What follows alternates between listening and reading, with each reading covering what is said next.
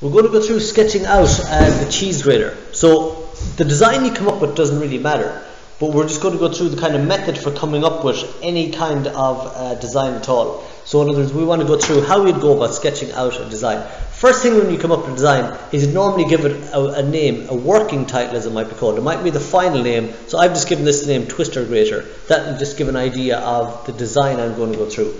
Every sketch we design is normally based on an isometric sketch. So in other words, what an isometric sketch means is we're going to base it on a line that starts off vertical, one going to the left and right at 30 degrees. So I've drawn a 30-degree line out there, 30-degree line out there. Now, I'm not using a T-square here, I'm just drawing roughly 30-degree lines. So in other words, they don't need to be exact. If you have only a ruler, you can draw what you think is a 30-degree line. The important thing though is the rest of the lines I'm going to draw are all going to be done parallel to these lines. So I'm going to have a cylindrical shaped cheese grater, and I'm going to put that into a box that I've drawn in isometric. So I'm going to start off by drawing a box in isometric. It's what we normally start. So for the top line, I'm going to go parallel to the bottom line as best I can, and I'm going to take a line out there. These are all kind of construction lines. I'll take a line out here, and for it being a cylinder, it's going to be square. So I'm going to just measure back here 40, and I'm going to measure back here 40. I'm going to make a diamond shape to show the top of the box. So again, here is my line I've drawn on top. I'm going to go parallel, or as close to parallel as I can. Turn it over, and again I'm going to go parallel to the first line, or close to parallel as I can.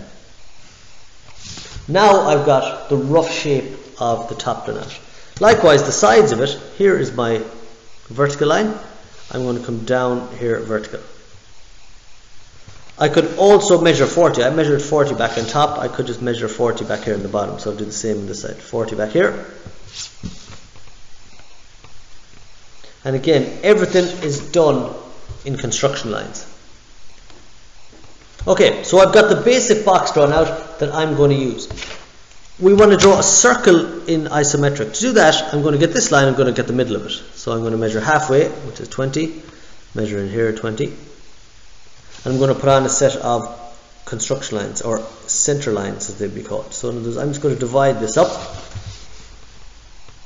again parallel to the sides, and what that's doing is giving me the 4 points for the outside of the circle. This circle isn't going to look like a circle, it's going to look squashed up. So when I go and draw it, I'm going to start off with the sides here. I need to aim towards the points. So here, and here, and here. So I need to roughly sketch in a circle. And like I said, it's not going to be a regular circle. It's going to be out of shape. And you might have to go over it 4 or 5 times. So that's roughly the shape. I'm going to fix it up a little bit because it's a bit pointy here. Alright, so I've fixed that up, and now I need to put the same down on the bottom. So again, these are all construction lines. I'm just building up the outer shape. So in other words, I've got the point, I've taken this point straight down basically, so construction line going down there, and this point straight down, construction line down there. And I'm going to take the outer edge. So the outer edge is here where it's going to disappear, and the outer edge here where it disappears.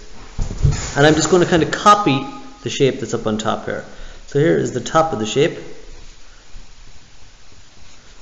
and I'm going to fade it into the vertical line.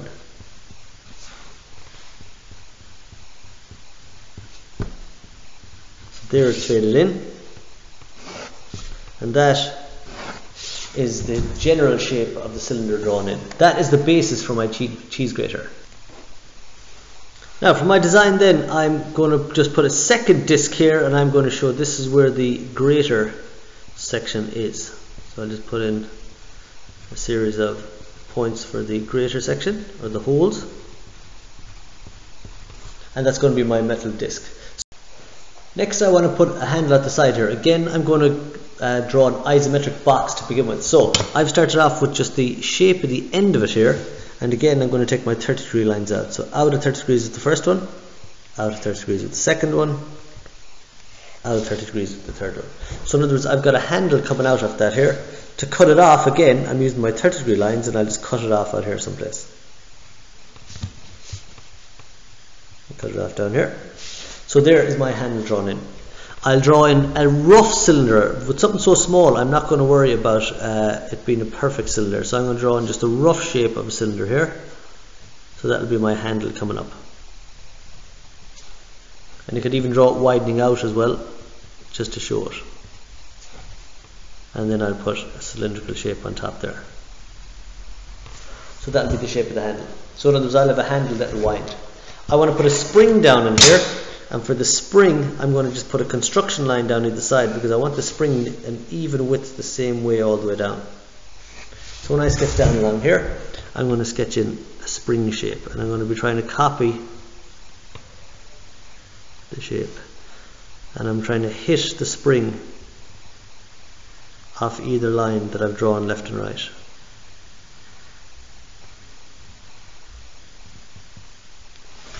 And there's my spring shape gone in, and then I'm going to draw a disc that attaches onto outside it. Now you'll see all of this is basically construction, so I'm drawing on top of what I've drawn already. So there is my disc drawn in, and I want to give it a bit of width, so I'll put a second line around there. So what I've got is the makings of my lid, I've got my handle, I've got my spring, I've got a disc, and I've got my grater section on the bottom. I'm going to go darken in the bits I want, so the bits that are hidden from detail I'm not going to see, and I'll darken in everything with a good dark pencil now. So everything I've been drawing up until now has been with a H pencil, and I've been drawing fairly light. I'm going to use like a 2B pencil now to go back over all this, and I'm going to go over everything freehand. So in other words, to make it look like a nice sketch, I'll basically work over everything. So it was a construction lines up until now, it'll be all freehand now. And so for example up here, I'll be going back over it.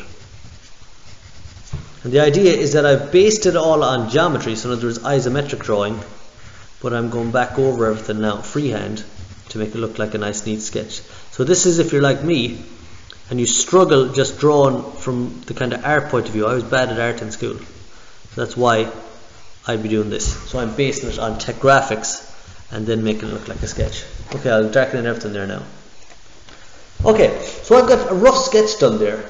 The problem I have now though is that there's a lot of questions still to be answered there. If I just gave somebody this sketch, they wouldn't exactly understand the design. So now I'm going to put in the notes that are going to go along with it to explain the design.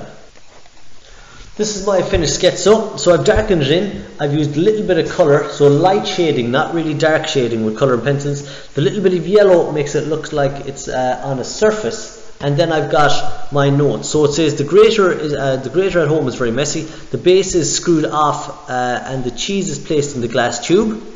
Then I have the handle is turned, which will spin the cheese in the grater. So the handle turning will spin the cheese, and then the cheese falls out the bottom into a bowl, which reduces the mess. Along with that though, I've labelled the main part. So I've got the handle that turns the grater. I've shown that it will rotate. I've got a plastic top. This is a glass tube. I've got a spring-loaded grater, I've got a stationary grater, and I've got a base that screws off. So in other words, anything that I referred to in my notes on how it worked, I've highlighted over here and showed how it works. That is a good design sketch. Doesn't need to be complicated, and you don't need to worry whether it'll work or not. I've no idea whether this grater would actually work. It probably wouldn't, but it's an innovative design. So in other words, it's a bit of an original design that I've come up with. So give it a go, see can you do something similar.